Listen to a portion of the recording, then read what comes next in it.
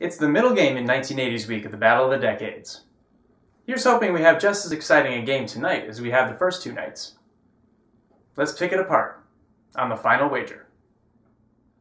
Heading into final, we've got Tom in the lead with 6,000, Leslie in second with 3,600, and Richard in third with 2,600. Now, these scores are low mostly because this board was just impossible. There's a second reason, I'll get into that later. So let's look at what each of these players has to do. We'll start with first and second, Tom and Leslie.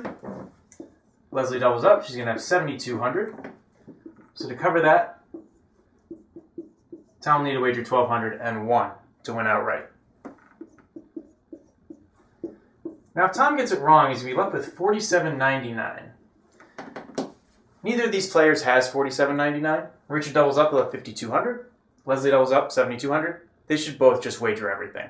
Not even think about it. There's no difference between second and third, and by wagering everything, you maximize your chances. And all three players did exactly what they had to do. Now, Tom was able to pull this out in large part because he was very patient. He didn't guess very much, which is something that plagued Richard and Leslie both. Richard started Double Jeopardy at 5,400, and at one point, he was in the red. That's not a good sign. Jeopardy is about knowing a lot, sure, but it's also about knowing when not to buzz in. If you're only reasonably sure about something, sometimes it's better just to hold off, especially if it's one of the higher value clues when a big swing could make a huge difference.